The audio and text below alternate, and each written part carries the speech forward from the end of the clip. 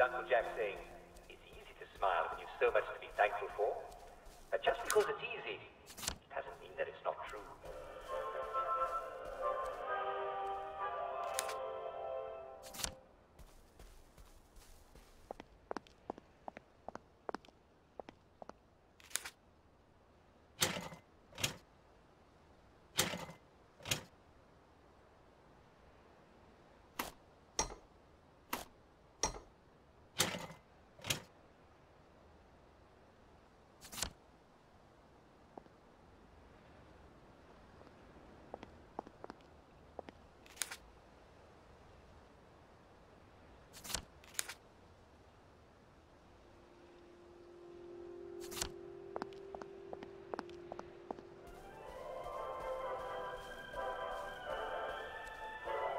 And now it's time for I Hear You, the part of our show where Jack Worthing, that's me, asks your letters and questions about our life in Wellington Wells.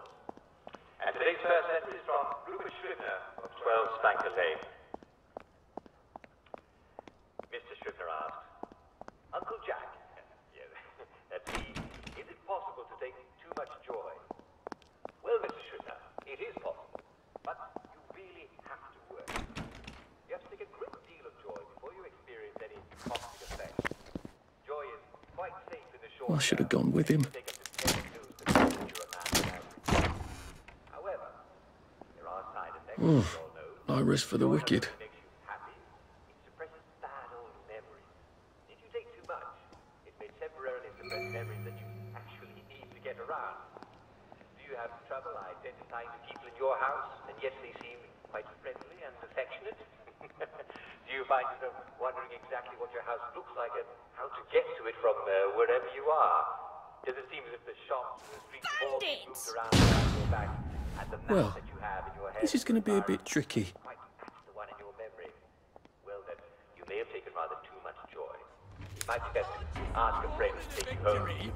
Victory is when you win! Good. This one is from Royston Farrell of Needful Passage. Dear Mr. Worthing, well, there's no need to call me Mr. Royston. We're all friends here, aren't we? And besides, Mr. Worthing is my father.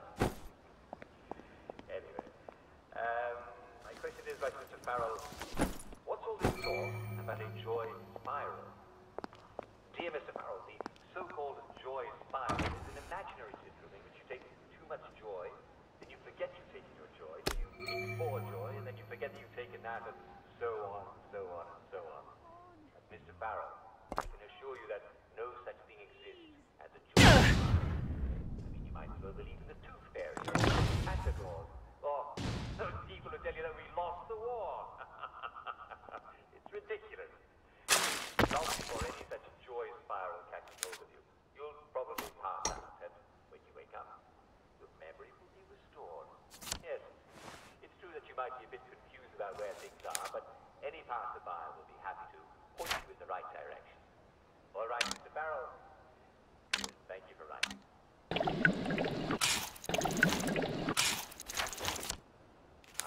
A scented envelope. I like it. And this one here is from Mr. Joe Tampling-Goggin of Shagbear Wood in central Wellington Wells.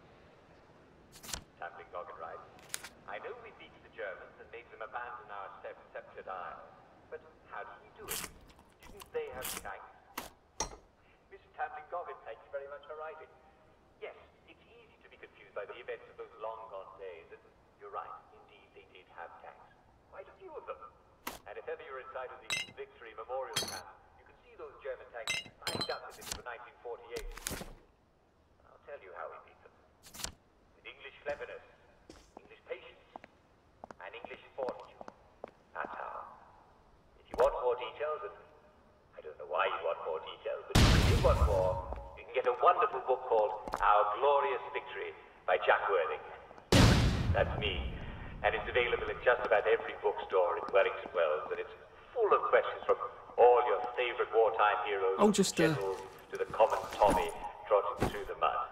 But you already know the lessons, Mrs. Tampling-Goggin. Patience and fortitude. Now stop dwelling in the past and enjoy our English English sunshine, why don't you? Well, I'm afraid we've come to the end of our time. I hope this has been informative. Tune in again tomorrow for more fascinating glimpses into the lives of your fellow citizens of Wellington Wells.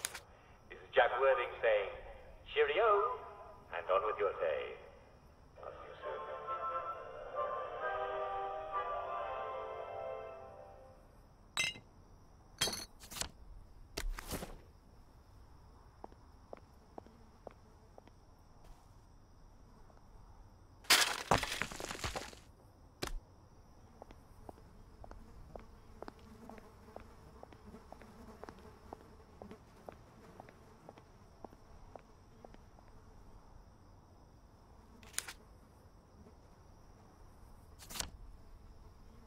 Night's coming on.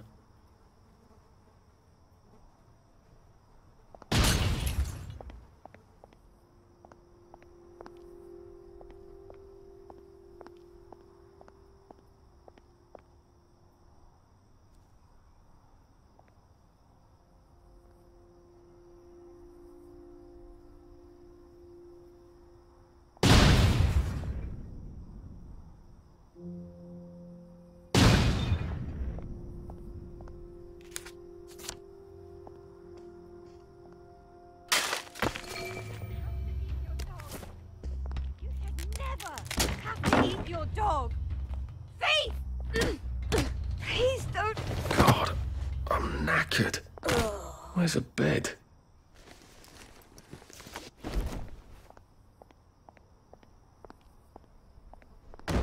Ugh. Sorry.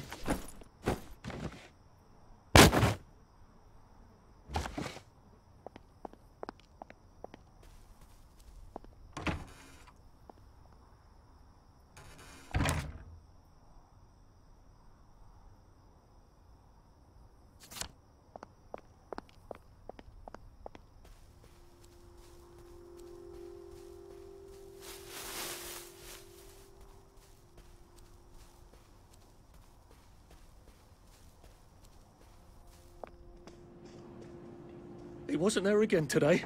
I wish he'd stay away. What happened to the gardens? We used to have... Well, it's getting late.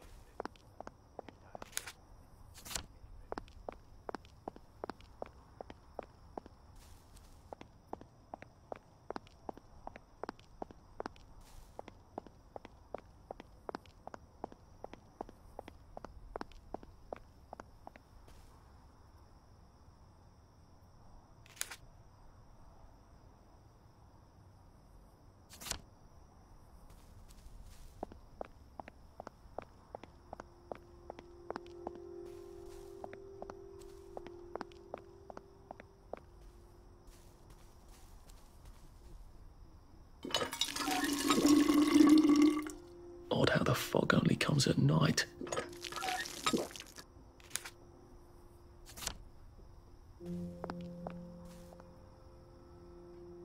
You know how it is. Why don't you have some wine? Says the wolf. Says the bottle on the table. So, Little Riding Hood drank their mother's blood. The cat said, "Now, you're drinking your mother's blood." The wolf said, "Oh, you cats ever tell the truth? Sure shoot the cat, that she won't bother you anymore." So Little Red Riding Hood threw her left shoe at the cat, and he never bothered her again. "That makes me hungry," said Little Red Riding Hood. "I got you some ham," said the wolf. "Why don't you make yourself either ham stand?" No one ever saw it. But the crows did not always wait for death.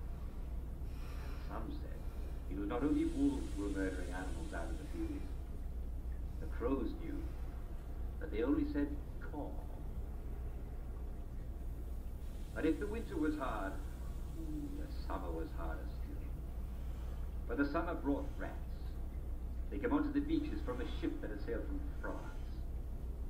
At first there were just a few, but soon there were hundreds of rats, then thousands of them.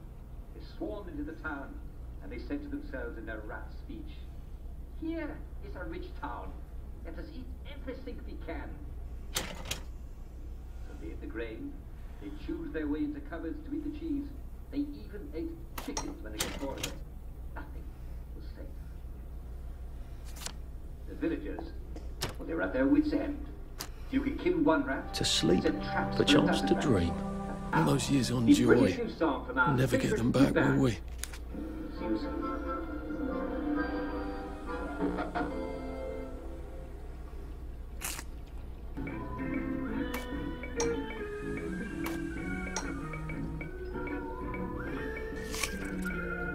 I hope I'm not actually coming down with something. That'd be rich.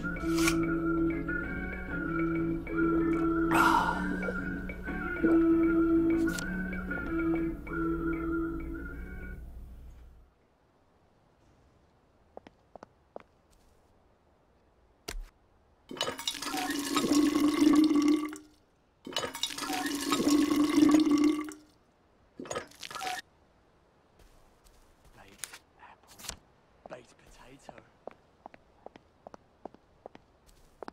Stop the movie! Oh God, please stop it!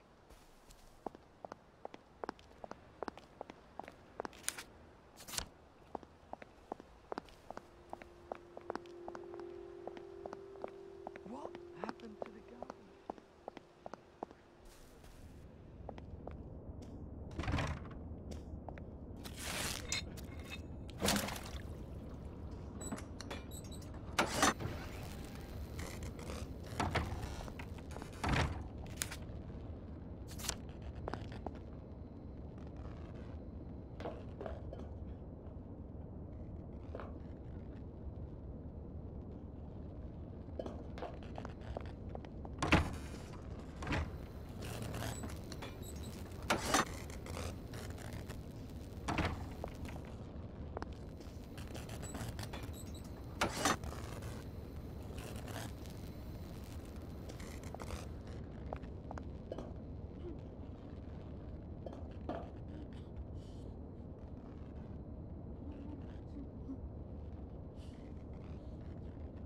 Stop the movie. God, please stop it.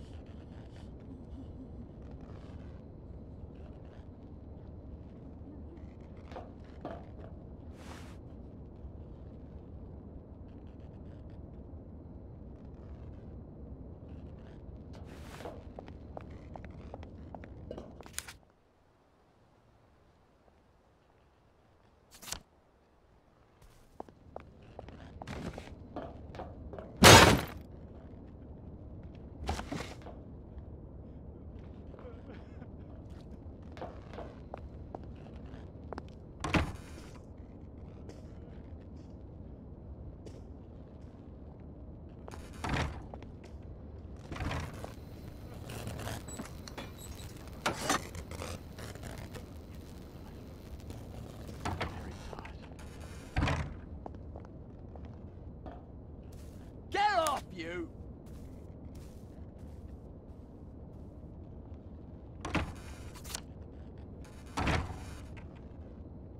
I knew Uncle Jack Bugger before off. he was happy. Who was Uncle Jack before he was Uncle Jack?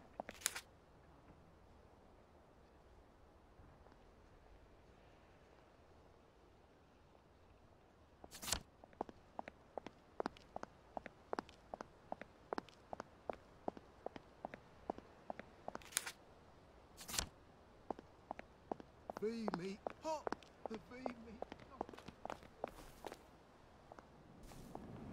Where do they bury them? I'll ask you that. I've got friends coming over for tea. I mustn't be late.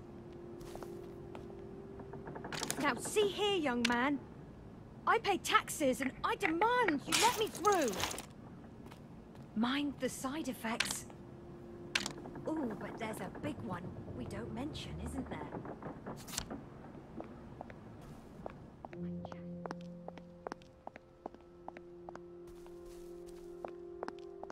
What happened to the gardens? We used to have gardens.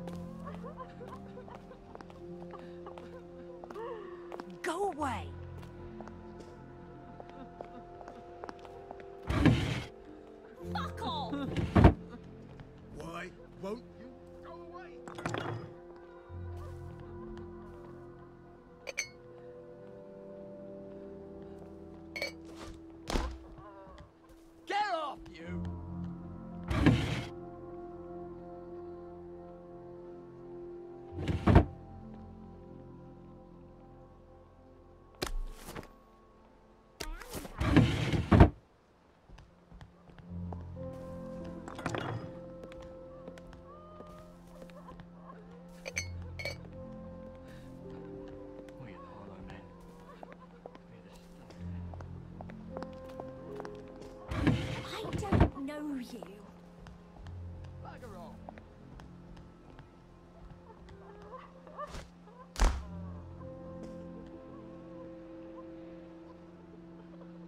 I just want them to stop screaming. That's all. What happened to the gardens? We used to have gardens. Where does the fog come from? The answer to everything, I bet. Who's Uncle Jack? Son off, you! Who's Uncle Jack? I can't remember. Why won't you go away? Toys and tiny beds. Tiny beds in every house.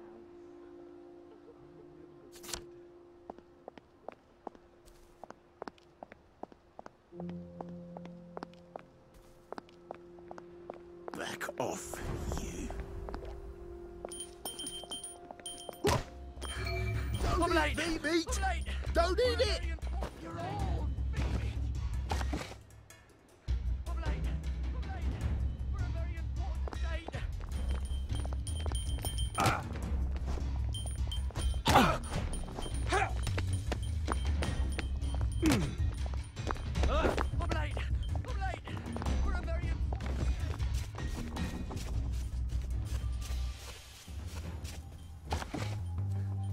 I'm late. I'm late. For a very important date.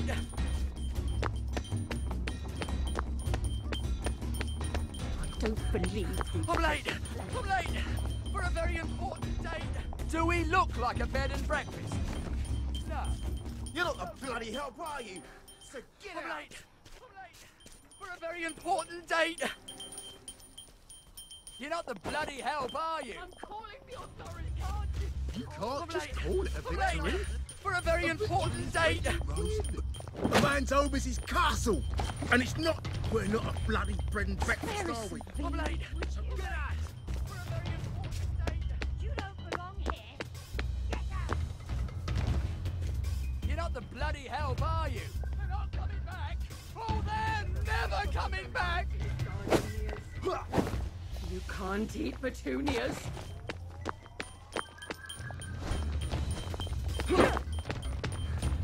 I'm late. I'm late. For a very important date. We're not a bloody bed and breakfast, are we? I'm late. A man's I'm home is late. his castle, and it's not your bleeding castle. We're not bloody bed and breakfast, Do are we we? look like a bed and So breakfast? get out! No. So get out. A man's home is his castle, and it's A not man's your home is his bleeding castle, and it's not your bleeding castle.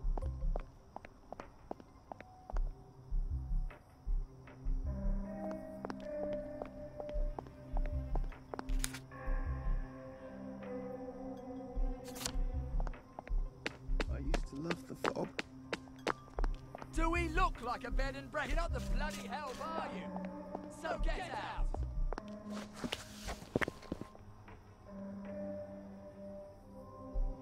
At least there are flowers out here. Welcome to the Special Operations Executive. You're the new agent, aren't you? Alfie, what's his name? Great. Here are the other agents. This is Charlie Croker, Jack Carter, Gonville Bromhead, Joe Vandeleur, and Nigel Powers. But we're missing Peachy. Peachy Carnahan.